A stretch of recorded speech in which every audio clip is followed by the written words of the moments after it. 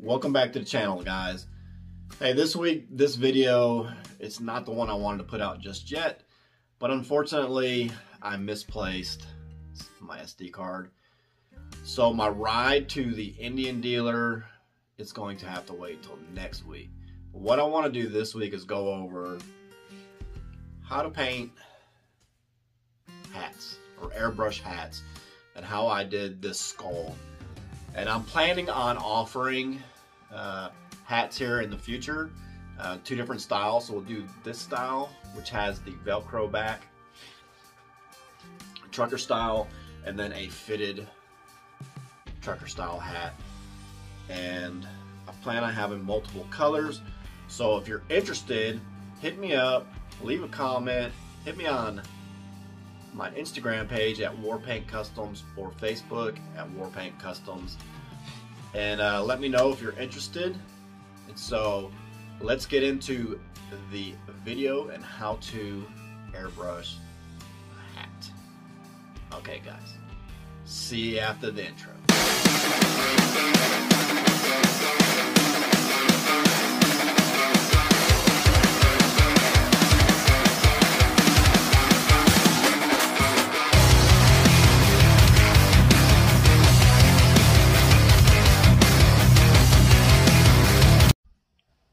Alright, so first thing we want to do is decide which side we want on the hat. So this is going to be my darker side. So what we'll do is I'm going to flip it over, take my Super 77 by 3M, I'm shaking it so you can feel like what it feels like. And I'm just gonna spray this lightly.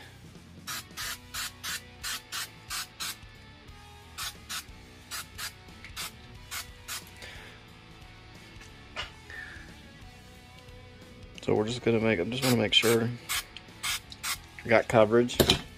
We'll let that sit and tack up, and then we'll put it on the hat where we want to lay it out, and then spray it. All right, so we have our dummy head here.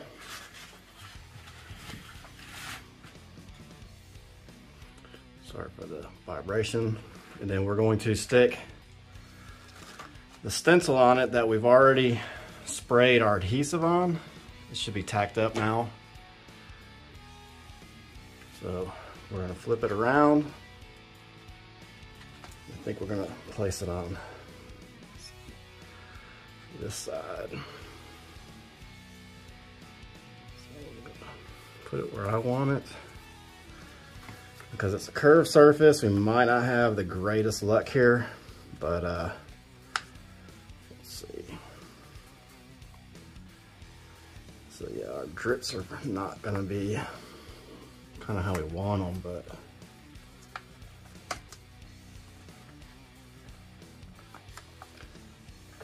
so I could modify this shield a little bit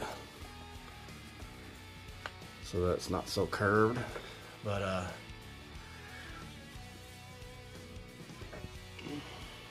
we will go with it like this for now.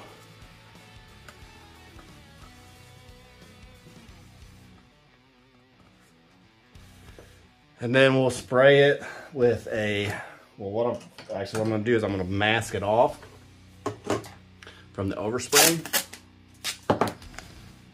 We don't want overspray, so we'll just kind of make like a tape dam just to protect our overspray. And I'm sorry that I keep bouncing you guys, but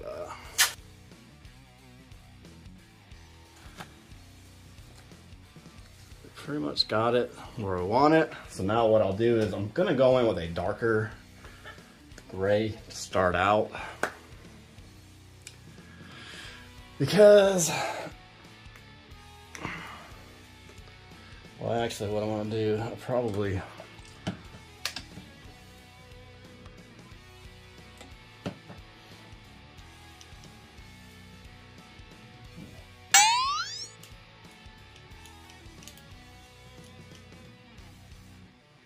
That is odd. Forgive me for a second. Got airbrush troubles.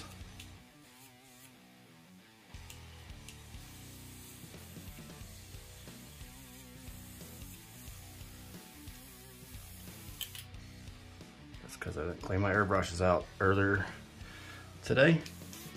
Okay. So what I'm gonna do is I'm gonna hit these down here first.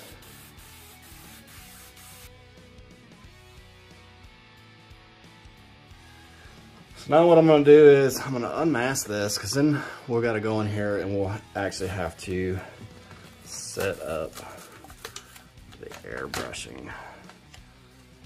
So as you can see, now we go in there and we start the real airbrushing, which I'm gonna have to set this up a little different angle. But as you can see, we started on this and we will finish it here in a minute. Okay, so I've got the hat masked off where you don't get a lot of overspray on here, because we have a dark surface. It's going to show up really bad if we do that. And then I have a reference skull here, and I do need to come up with a name for that because he's going to be my helper. And so we're going to go in and we're going to do the eyes and the nose right now. We're going to start detailing that out. We're going to come in with 2 different colors of in the grayscale. We have so this will be like my value, my number 5 value. So this is about a mid-tone, and this is going to be my number 1. So this is going to be a fairly dark, but not black on the scale. So I'm going to add just a little bit here. And I am using, for my airbrush, I'm using the Krios PS 770. Alright, so let's go in with some detail. We'll come in, we'll start.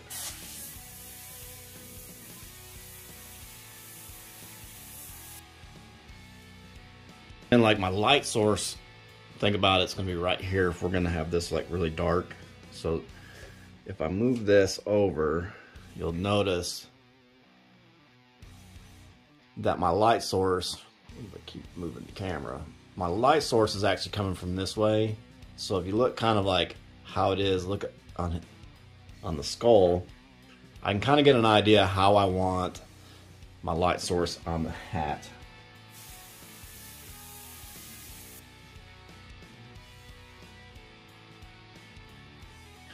And so we'll give it more dimension when we'll come in here with the darker, but I'm just getting this in here for now.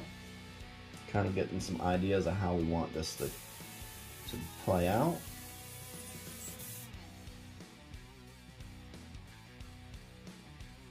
You'll see we're kind of getting a little bit of detail in there.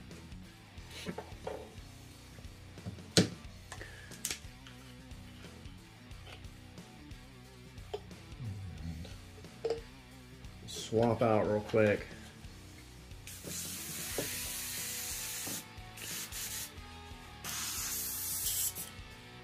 Access, and then we'll come back in. We'll start with the dark color now.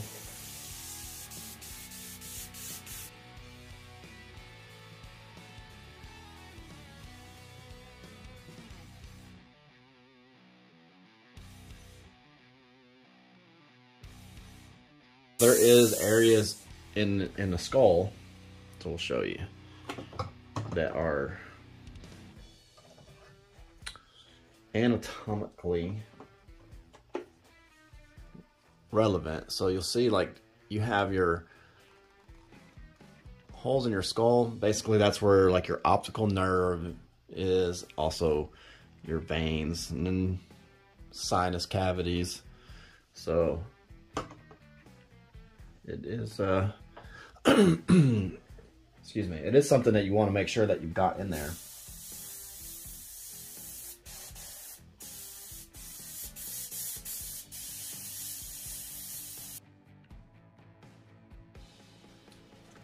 So I'm just kind of getting reference, because we're going to come in here and we're going to do lighter in here. but we do want to just make sure. Now on this one, I probably will end up coming in with a black in areas.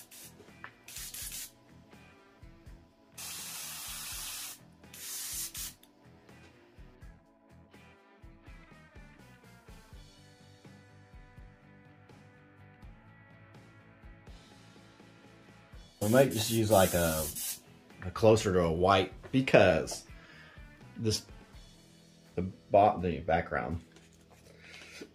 background's so dark that we'll go in with a lighter color, and it's still will be, even if I use white, if I don't go super heavy, it'll be a light gray, unless I go too many layers, then it'll lighten it out. So let me go ahead, let me swap out my paint and do the lighter color, and then we'll be right back. Okay, got the white in here, so let's go in here and start spraying that white.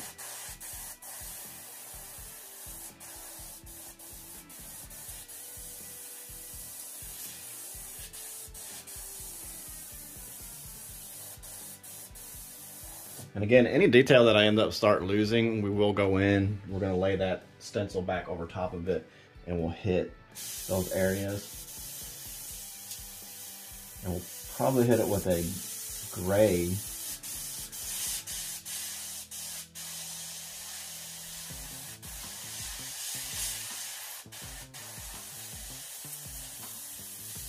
And the cool thing with this texture, I don't have to go solid, because if I don't go solid, it'll have a nice texture to the spray, to the surface, to give it kind of like a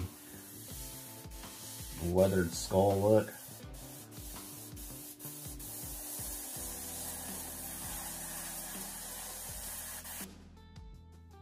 So now I'm just filling in the skull, and it's going to start knocking back some of the detail, but when we come back with the stencil, it will start bringing back out that detail. I promise you.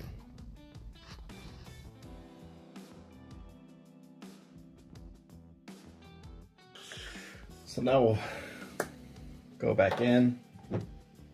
We have some registration marks with our previous detail that went in. So we'll go in, we'll lay that stencil back down, change out my paint again, and bring that skull back out.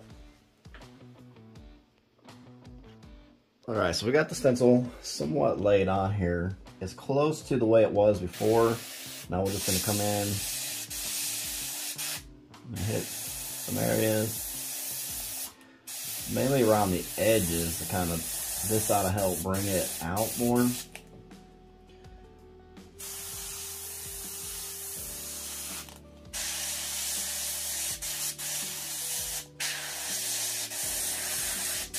And we'll just hit these little spots here. Come back in on this nose.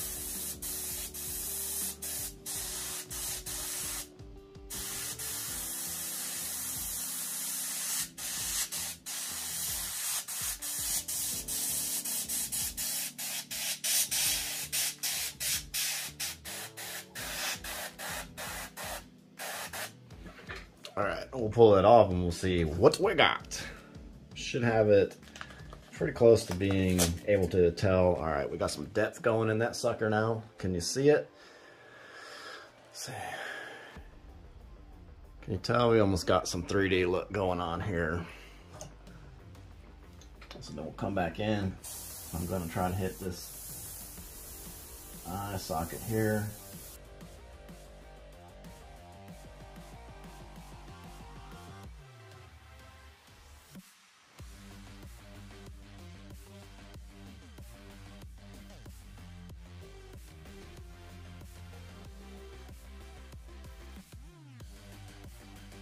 More on this. I will probably come in and do some darkness in here and hit some of that darkness. Let me swap out my paint. We'll come back in and hit it. Hold on. All right, so now what I have is a pure black in here. So I'm just gonna go and hit some of the areas where it's gonna be like really dark.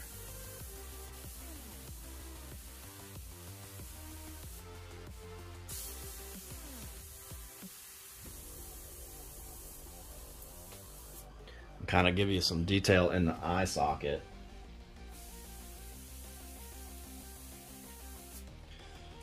And put my old man glasses on.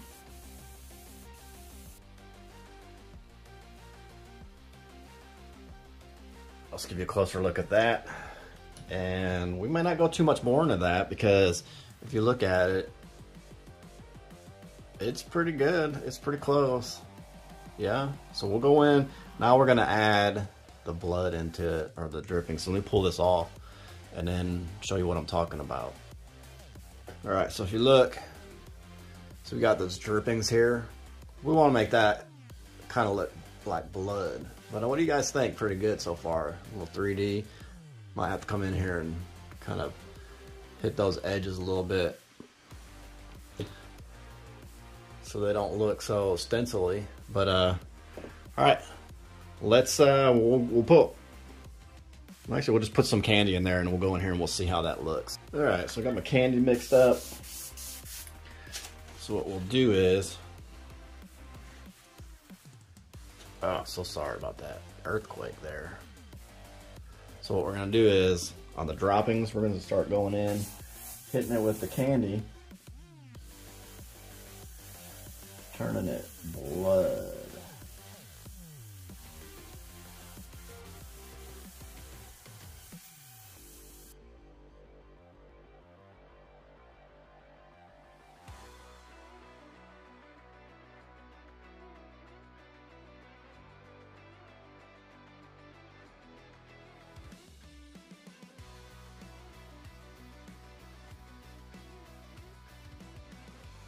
Let's see how it's looking. See what, look at that. Can you tell? It's looking pretty good, huh? Would you rock that? Hey guys, thanks for watching. Hopefully now you kind of understand a little bit on how to airbrush a hat and how simple it really is. If you haven't already, please subscribe to the channel. Help me grow this community. If you enjoyed the video, leave a thumbs up. Leave me a comment if you have any questions, ideas, and as always guys, rock on.